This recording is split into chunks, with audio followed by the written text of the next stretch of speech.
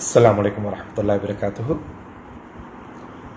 மனிதன் தான் செய்கிற தொழிலை நேசிக்கக்கூடியவனாக, அதை விரும்பி உள்ளத்தால் எடுத்து செய்யக்கூடியவனாக மாறுற நேரம் என்ன நடக்குதுண்டா, அவனோட பெஸ்ட் வெளியாக ஆரம்பிக்குது. அவனோட அந்த வேலையை கொண்டு என்ன செய்துன்றால் பெரிய ஒரு தாக்கம் ஏற்படுத்தப்படுது. மாறாக எந்த ஒரு வேலையும் நாங்கள் ஏனோ தானோ என்று சேக் ஆஃப் டூயிங் என்று சொல்லுவாங்க, என்ன பண்ணுறதுக்காக வேண்டி செய்கிறது.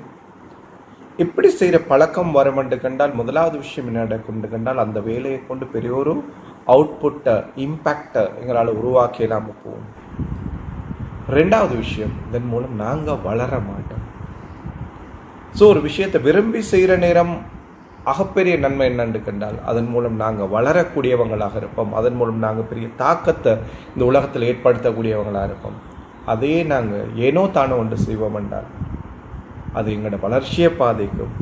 ரெண்டாவது விஷயம், அதை கொண்டு பெரிய ஒரு தாக்கம் இந்த உலகத்துக்கு ஏற்படுத்தப்பட மாட்டாது. ஆக ஏதோ ஒன்றா செய்கிற நேரம் என்ன செய்யலாம் என்று கண்டால், விரும்பி செய்கிற பழக்கத்தை நாங்கள் எடுத்துக்கொள்ளணும்.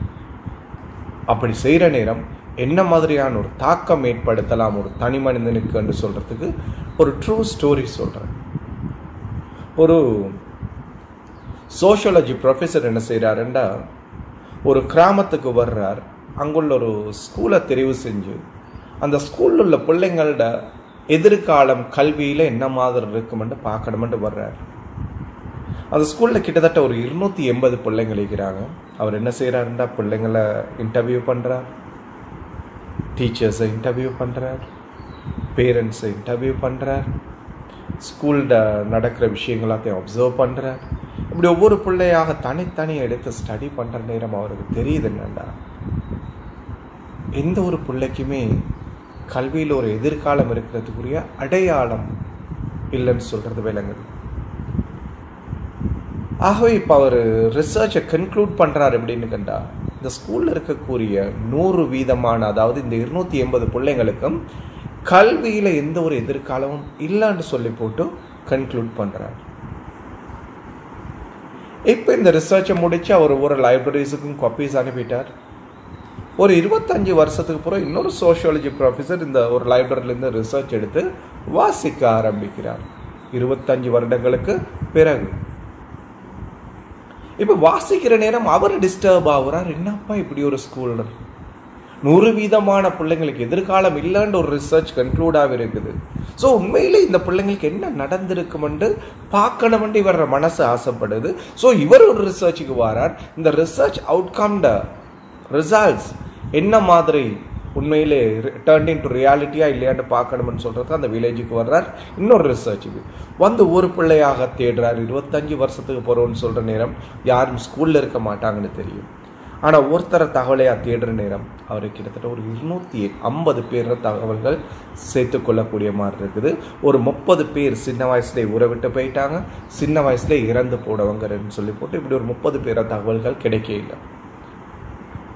இப்போ இவர் என்ன செய்கிறாருன்னு, இந்த ஒவ்வொரு பொத்தையா இன்டர்வியூ பண்ணுற நேரம் இந்த 250 பேரையும் அவருக்கு ஒரு கட்டத்தில் டவுட் வருது. இந்த ஊரில் தான் இந்த ரிசர்ச் நடந்துச்சு தான் ஏற்கனவே உள்ளது, அதனால இந்த பிள்ளைங்களை தான் இந்த ரிசர்ச்சுக்கு உட்படுத்தி செஞ்சாங்களான்னு சொல்லி போட்டு ஒரு டவுட் வருது. ஏனெண்டா ஏற்கனவே உள்ள ரிசர்ச் சொல்லுது யாரும் உருப்பட மாட்டாங்கன்ற மாதிரி சொல்லுது. ஆனால் இப்போ இவர் இன்டர்வியூ பண்ணுற நேரம் தெரியுது அந்த 250 பேரும் great doctors, lawyers, engineers, accountants, businessman, politician என்று எல்லாரும் நல்லா இருக்கிறாங்க, இன்னிலன்ற மாதிரி சக்சஸ்ஃபுல்லாக இருக்கிறாங்க. ஸோ இப்போ இவர் ஒருத்தர்கிட்டயா கேட்குறாரு, ஹே இப்படி ஒரு ரிசர்ச் நடந்துருந்துச்சுதே, அந்த ரிசர்ச் சொல்லிச்சுது நீங்கள்லாம் வந்து என்னென்னு கேட்டால் கல்வியிலேயோ இல்லைன்னா வாழ்க்கையிலேயோ எதையுமே சாதிக்க மாட்டீங்கன்ற மாதிரி ஒரு கன்க்ளூஷன் இருந்தது. ஆனால் நீங்கள்லாம் இந்த மாதிரி பெரிய வெற்றியாளர்களாக இருக்கிறீங்களா, என்ன காரணம்னு கேட்டேன்.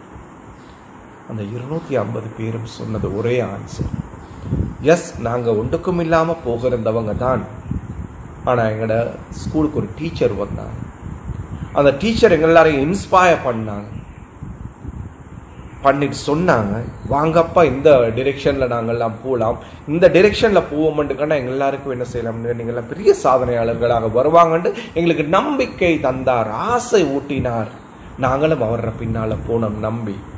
இன்றைக்கு எல்லாரும் நல்லா இருக்கிற சொல்லுங்க. இப்போ இவருக்கு ஆசை வர்றது இந்த டீச்சர் யாருன்னு பார்க்கணும். ஆப்வியஸ் 25 வருஷத்துக்கு பிறகு அவர் ரிட்டையர்டாகவே வீட்டில் ரெஸ்டாக ரிலாக்ஸாக இருக்கிறார். போயிட்டு வீட்டை தட்டுறார். ஒரு வயசாளி வந்து கதவை திறக்கிறார்.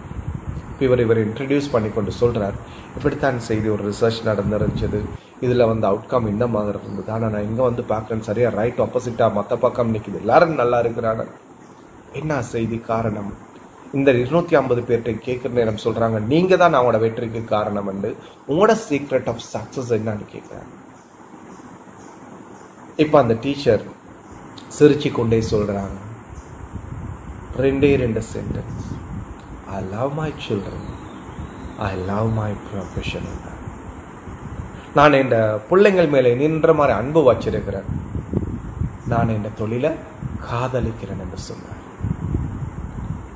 ஸோ ஃப்ரெண்ட்ஸ், நாங்கள் எப்போ எங்களோட மனசால விரும்பி ஒரு செயலை செய்ய ஆரம்பிப்போமோ, எப்போ நாங்கள் எங்களோட தொழிலில் காதல் கொண்டு அதன் மூலமாக ஒரு தாக்கத்தை ஏற்படுத்த நினைப்போமோ, அப்போ என்ன நடக்கும்னா எங்களோட பெஸ்ட் வெளியாக ஆரம்பிக்கும். இந்த உலகத்துக்கு பெரிய ஒரு தாக்கத்தை எங்களால் ஏற்படுத்தக்கூடியதாக இருக்கும்.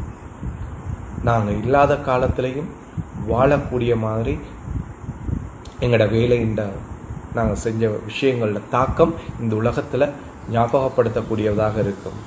So my humble request to all my friends, நாங்கள் எந்த ஒரு விஷயத்தையும் என்ன செய்வோம்னா முழுமையான ஈடுபாட்டோட அந்த விஷயத்தில் ஒரு காதலோட என்ன செய்வோம் என்று கண்டால் செய்வோம் என்று கண்டால்